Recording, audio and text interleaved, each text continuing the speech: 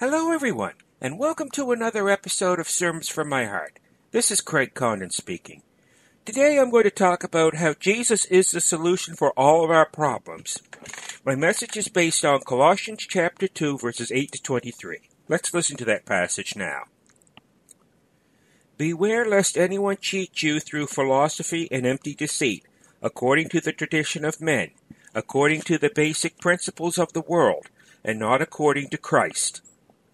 For in him dwells all the fullness of the Godhead bodily, and you are complete in him, who is the head of all principality and power.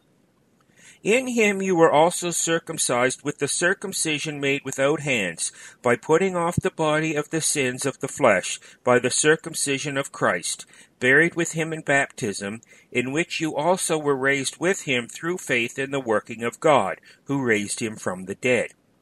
And you being dead in your trespasses and the uncircumcision of your flesh, he has made alive together with him, having forgiven you all trespasses, having wiped out the handwriting of requirements that was against us, which was contrary to us.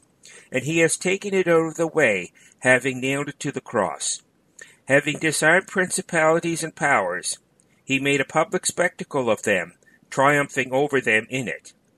So let no one judge you in food or in drink or regarding a festival or a new moon of Sabbaths, which are a shadow of things to come, but the substance is of Christ.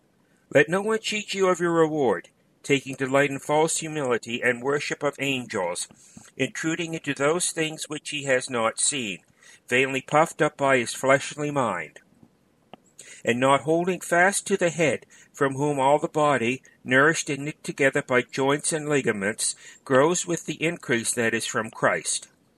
Therefore, if you died with Christ from the basic principles of the world, why, as though living in the world, do you subject yourselves to regulations?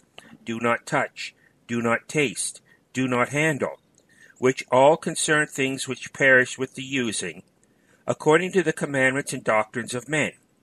These things indeed have an appearance of wisdom and self-imposed religion, false humility, and neglect of the body, but are of no value against the indulgence of the flesh. This is the word of the Lord. Thanks be to God. Have you ever had a problem that was so bad you couldn't solve it yourself? Did you wish that the problem would just go away? Well, the Apostle Paul has the answer in the passage we just heard from Colossians chapter 2. He argues that the cross is the answer to our deepest needs. It took the sacrificial love of Jesus as expressed on the cross for people to come back to God.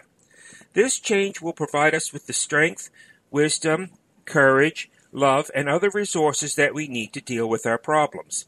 The heart is the root of the problem. God understands this, and he goes for the root cause of our problem. He promised to take away our hearts of stone, and he did this by joining us to Christ's death. Christ's death was a sacrifice in the style of the Old Testament sacrifices. These rituals involved sacrificing animals to atone for the sins of the people. The problem was that the priests in the temple were human, and they had to atone for their own sins as well as making sacrifices for the sins of the people. The view at that time was that God was an angry God who was only satisfied with sacrifices. Jesus was the perfect, sinless sacrifice for the sins of the people, and his sacrifice on the cross had a much deeper meaning than the Old Testament sacrifices. When we have problems, the cross meets us at the point of our deepest needs. First, the cross is love at its deepest and purest. It is the kind of love that allows God to forgive us and reconcile us to him. This love allows us to love others and receive the love others have for us. The second need is for forgiveness. We are sinners, and in times of trouble this reality often hits close to home. Through the cross, God forgives us and nails our sins to the cross. Once these sins have been nailed to the cross, God forgives them and forgets them. The third need is for community. Families can be torn apart by our modern society. In larger towns and cities, people often don't know their neighbors.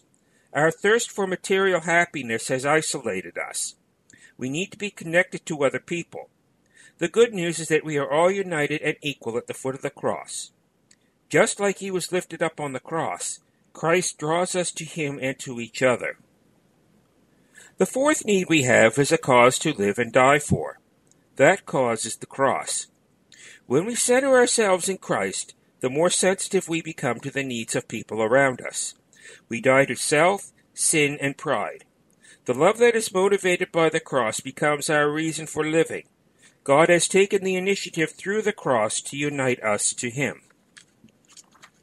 One of the problems we have to deal with in our spiritual lives is false teachers. They exist only to cheat us out of the life we have in Christ. They claim to know God, but they aren't necessarily mature in the faith. There are countless people who know the Scriptures but don't apply them to their lives. Their leadership is based on so-called visions and revelations. These claims are false because Jesus was God's final and complete revelation to mankind. Jesus is the only person we can trust. He is the only one who warrants our allegiance and trust. The person who knows only one verse of Scripture and applies it is more spiritually mature than the one who knows many verses and applies none of them.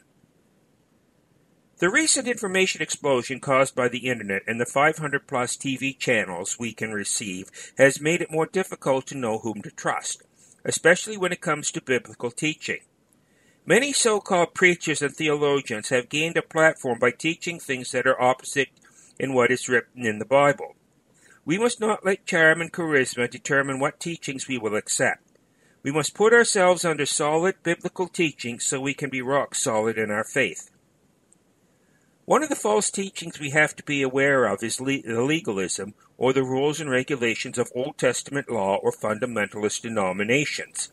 Christ is the substance by which all things are measured out, not rules or regulations. Paul rebuffs 4 deceptions that undermine Christianity: philosophy, deceit, the traditions of man, and the basic principles of the world.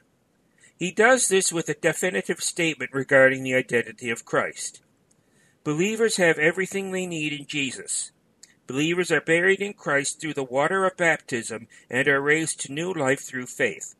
Sin, death, and hell do not have a claim on us anymore. God made a public spectacle of His enemies when Jesus was triumphant over death. We do not have to submit to anything Jesus has conquered. Jesus has solved our biggest problem, and He can help us solve all of our smaller ones as well. Jesus has united all believers through His death and resurrection. He erased our sin debt. He has created a relationship with us, and that relationship allows us to live the Christian life. He gives us the resources we need to defend ourselves and to be successful in life. Thanks be to God. Amen. Thank you for listening to this episode of Sermons from My Heart. The text of this sermon, as well as the text of other sermons I have preached, can be found on my website, www.sermonsfrommyheart.wordpress.com. Comments and suggestions are always welcome. You can leave the comments on my website, or you can send them to me by email at craigcondon1965@gmail.com, or you can leave them on the Sermons from My Heart Facebook page. Until next time, may the grace of our Lord Jesus Christ, and the love of God, and the fellowship of the Holy Spirit be with us all evermore. Amen.